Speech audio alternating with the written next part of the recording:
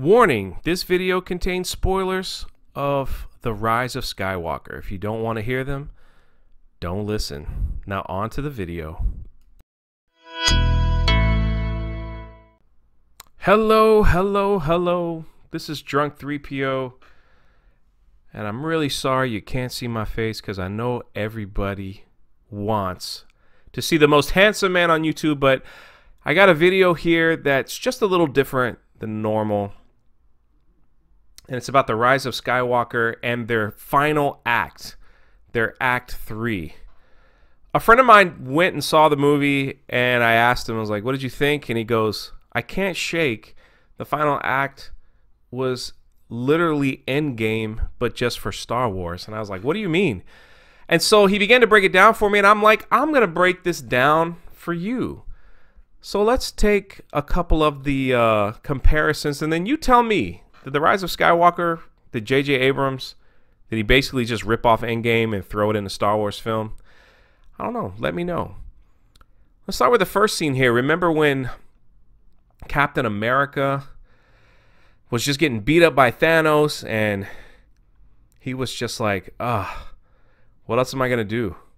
There's nothing I could do. And he just stood up, and he's just like, I'm just going to fight till I can't fight anymore. And then all of a sudden in his ear, in the earpiece, he heard from Falcon saying, Cap, we're on your left. And lo and behold, this amazing scene opened up where all these time portals opened up, and all the good guys showed up. All the good guys that have died or were erased have all came back, and they all fought. Now, very similar to where Poe Dameron was taking on all those Star Destroyers, remember, and they were losing. And there was a moment where he was just like, I just don't know what to do. And in his earpiece, there comes Lando. And where does Lando come on? He comes up with tons of good guys, right, to come fight with him. Very similar to what happened in Endgame. And how about this scene right here? The final battle of good and evil. You literally had Thanos. He's getting ready to, he thinks he has the Infinity Stones, and he's getting ready to snap his fingers. And he's like, I am inevitable.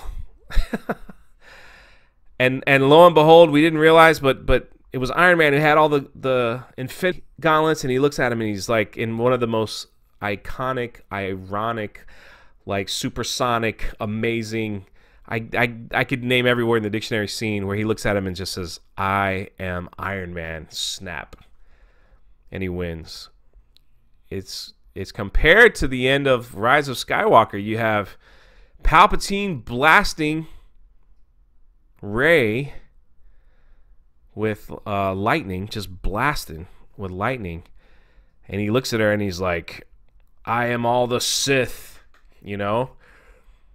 And what does she do? She puts her hand behind her back and grabs Anakin's lightsaber and it says, no, I am all the Jedi. Boom! And just turns it around on Palpatine and kills him and defeats all the bad guys.